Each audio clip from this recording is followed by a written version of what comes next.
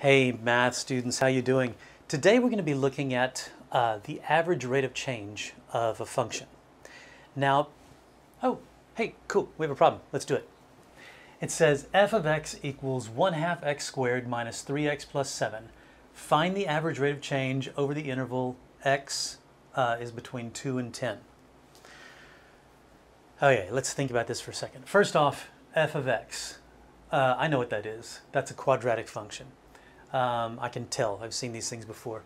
And it's a quadratic function that opens up because this first coefficient is positive. And what I know about quadratic functions is they go down, and then with this type, they go down and then they go up like that. Well, my experience with the term rate of change is that when we're talking about, let's say, linear functions, it's just the slope of the line. It's rate of change, slope, gradient is another word sometimes used. Those are all synonyms. Well, this thing, the rate of change, is constantly changing. So what are we talking about? Well, we're talking about finding the average. So let's think about what that means for a second. Let's say I drive from Houston to Dallas in 5 hours. Houston to Dallas is 240 miles, and I make it in 5 hours. It's not rocket science to figure out what the average speed is, okay? You take 240 miles, you divide it by 5, you get 48. Easy. Now, does that say anything about how I actually drove? No.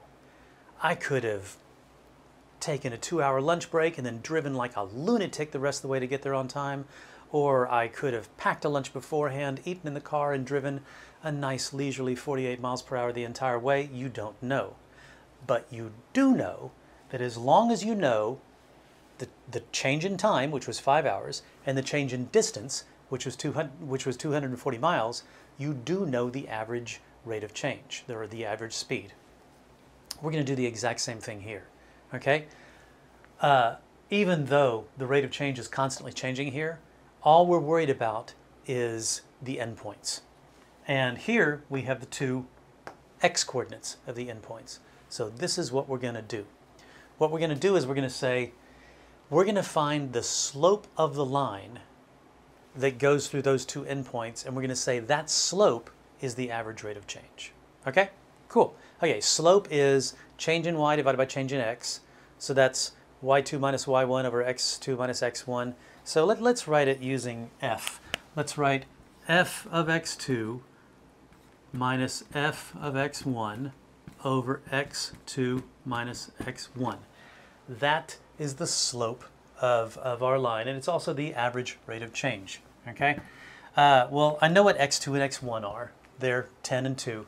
And by the way, y'all, it doesn't matter which one you call x1 and which one you call x2 as long as you're consistent in this fraction.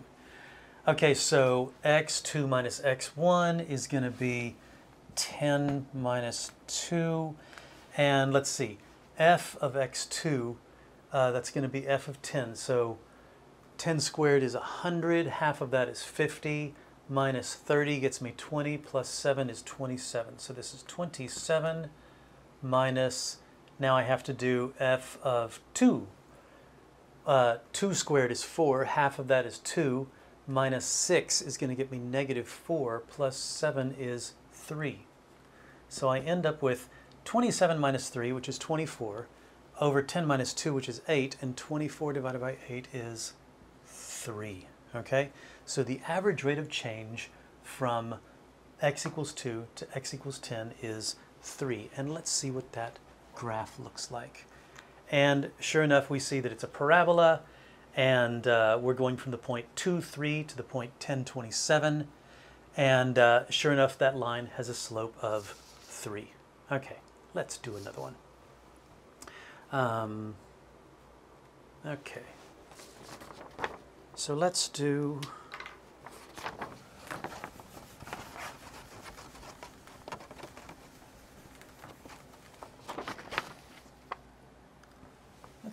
g of x, or no, h of x.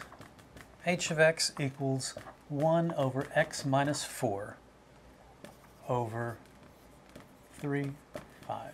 Okay? Cool, a rational function. I like those. Well, let's get to work here. We know that it's going to be 5 minus 3 in the denominator. So now we just got to figure out what's f of 5. It's going to be 1 over 5 minus 4. That's 1 over 1. That's 1. And f of 3 is going to be, or sorry, I said f, I meant h. H of 3 is going to be 1 over 3 minus 4. That's 1 over negative 1. That's negative 1.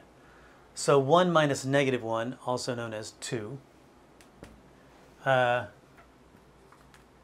over 5 minus 3, also known as 2. And so this gets us a slope of 1. And let's see what that graph looks like. And sure enough, we see our rational function there. Going through the point 3, negative 1, 3, negative 1, and the point 5, 1. And sure enough, it looks like it has a slope of 1. That's our average rate of change. Let's look at another one. One more.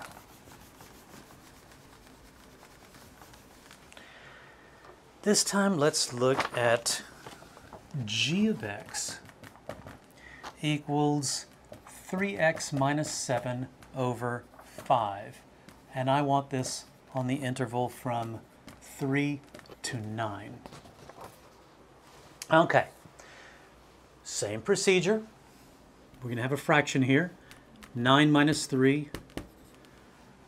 I always arrange it so that I have a positive number in the denominator. I just prefer that.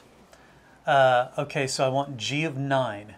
G of 9 is going to be 27 minus 7, which is 20, over 5. So that's 4.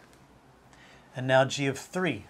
G of 3 is 3 times 3, 9, minus 7, which is 2, over 5. And did I do that right? I believe I did. So, so that's going to be minus 2/5. So I'll call that minus 0.4. Okay? So this turns out to be 3.6 over 6. Oh, I know what that is. That's 0.6, also known as 3/5. Cool. Okay. Let's take a look at the graph. And what the heck? All I see is a line. Oh, hold it. I know what's going on. Okay, look, y'all. This is just a linear function. If I do it this way, I'm going to say, let me call this 1/5 times 3x minus 7. So that means it's going to be 3/5 x minus 7/5. Well, my average rate of change is going to be, if this is linear, it's got a constant rate of change. There it is, right there. So, yeah, we better get 3/5. That's our slope. And whenever you have a linear function, the average rate of change will be the slope of the function. Okay? All right. I think you got a pretty good handle on this. So, till the next time, see you later.